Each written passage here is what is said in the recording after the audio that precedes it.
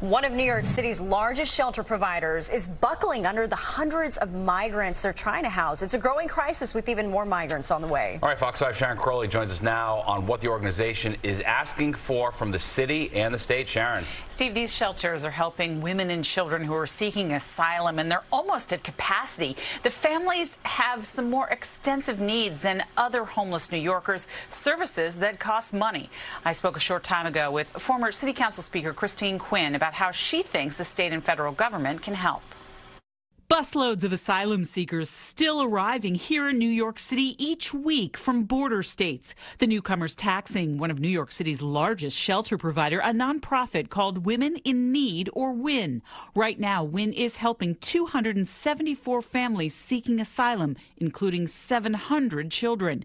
These women and kids need the basics: food, clothing, shelter, but they also have special requests for translators and mental health services. These families have suffered a level of trauma that is unthinkable to the average person. We need resources to give extra levels of mental health care. Former New York City Council Speaker Christine Quinn is president and CEO of WIN. We're not budgeted for these additional level of need these families have, and at WIN, we've spent $1 million more than we're budgeted for.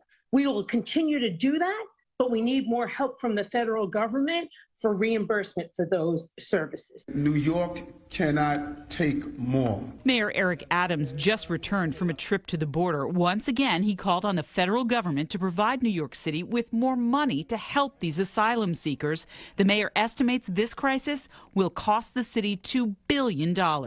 We expect more from our national leaders to address this issue in a real way. Quinn agrees with the mayor that the feds need to give New York City more money, but she also wants more help from the state and the city, since she expects more migrants will be coming in the weeks and months ahead.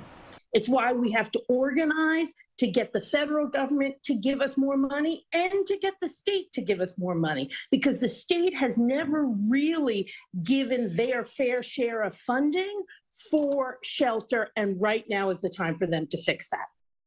Well, we did reach out to the governor's office for comment, but haven't heard back yet. A city hall spokesperson telling us tonight that the mayor has made reforms to cut red tape to move these families out of shelters into affordable housing as quickly as possible. Steve and Natasha. Very well. All right. Thanks, Sharon.